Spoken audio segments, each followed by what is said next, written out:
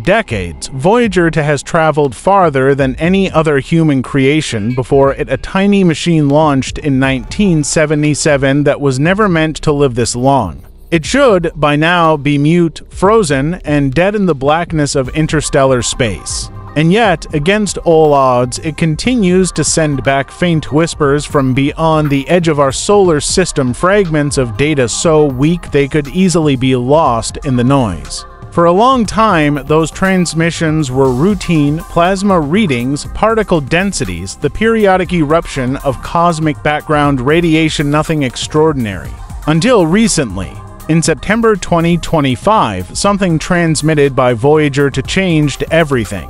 Hidden within the static was a rhythmic pulse that scientists immediately recognized signals exactly like those being observed from 3I Atlas, the mysterious interstellar object currently blazing toward the sun.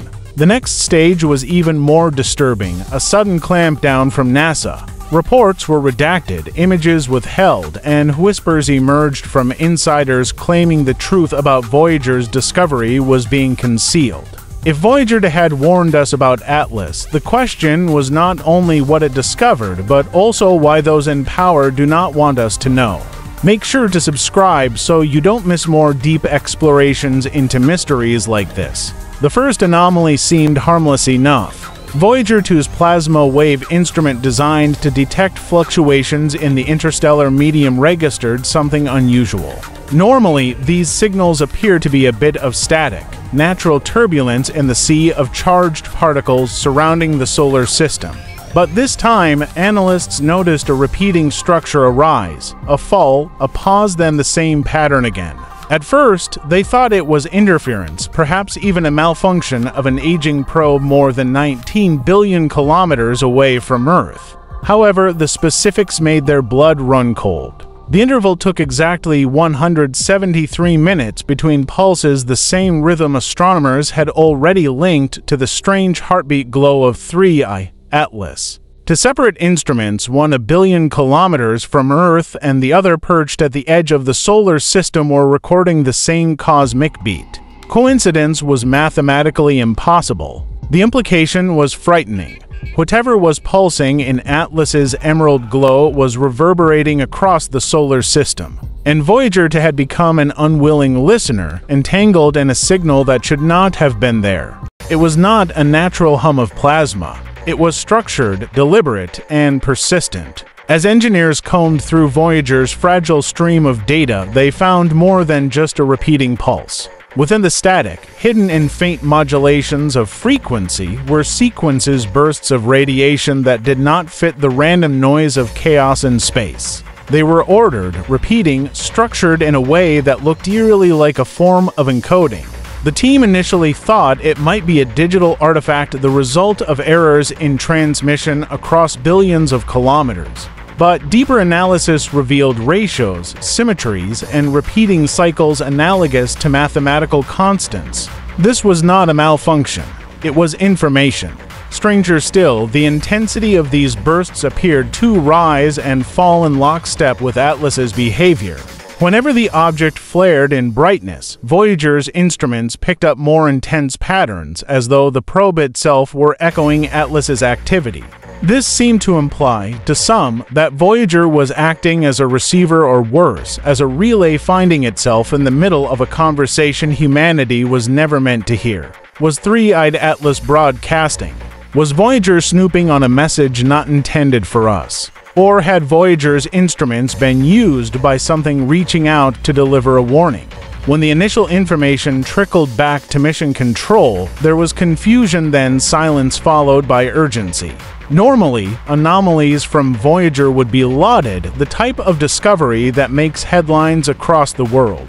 But this time there was no press release, no briefing, no excitement. Instead, insiders described meetings behind closed doors, data files suddenly marked as complete, and limited communication threads disappearing from internal servers. What little information was shared with the public took the form of equivocal statements about instrumental noise and routine interference. But the community of amateurs always watching noticed the discrepancy.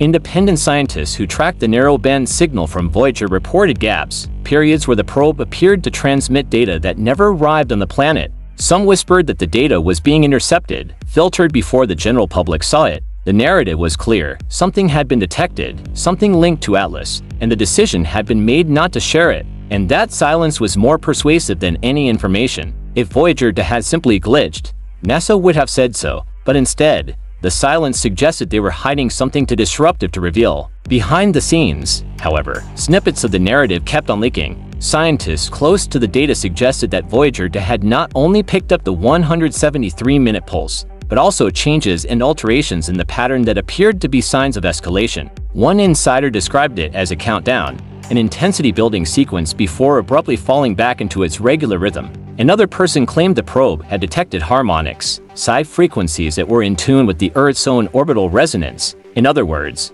whatever Atlas was broadcasting was tuned, either intentionally or unintentionally, to frequencies that interact with our planet. That was when whispers of a warning began to spread. Not just a message, not a signal, one that may not have been directed at us, but that Voyager, by chance, had intercepted. Was it a danger to the Sun? A danger to Earth? Or was there something else, abstract? A beacon meant for an intelligence older and greater than ourselves? We may never know, because the people who do know are not telling. NASA opted for silence, and silence, in this case, is the most terrifying answer of all. Shortly after the anomaly was detected, deep space tracking stations in Australia and Spain reported something they had never seen before: a duplicate of the Voyager echo transmission, arriving from a different angle than expected. Normally, Voyager's signal is faint, predictable, and comes from a specific point in space, but this echo seemed to bypass Earth completely, as if the message from the probe had been copied and sent somewhere else before it reached us. Analysts described it as a shadow transmission, a secondary signal piggybacking on Voyager's original but aimed at a point far beyond Earth's orbit. That meant either Voyager itself had been manipulated to send duplicate data, or some unknown mechanism was intercepting and relaying its signal. If true, then not only was AI Atlas broadcasting into the void, it was using our probe to forward its message to a destination no one could identify. The chilling inference was that humanity was not the intended audience. We were only eavesdropping on a conversation meant for something else, or someone else. While Voyager's faint signal was scrutinized in secrecy, Earth itself began to encounter unidentified disturbances. Global magnetometers, sensitive instruments that measure the planet's magnetic field, detected rhythmic oscillations that were identical to the 173-minute pulse Voyager had picked up. These fluctuations disrupted GPS satellites. Unexpected auroras appeared as far south as the Mediterranean, and electrical surges rippled through power grids without explanation. Pilots reported compass failures. Mariners at sea complained of navigation errors. Wildlife also appeared to be affected. Whales beached in unusual numbers. Migratory birds veered off course. Nocturnal animals became agitated in regions where the night sky glowed faintly green. It was as though the Earth itself was vibrating in resonance with the signal from AI Atlas, and the timing made the connection impossible to ignore. If the warning from Voyager was real, if there was a cosmic anomaly, why was our planet reacting as though it were part of the transmission itself?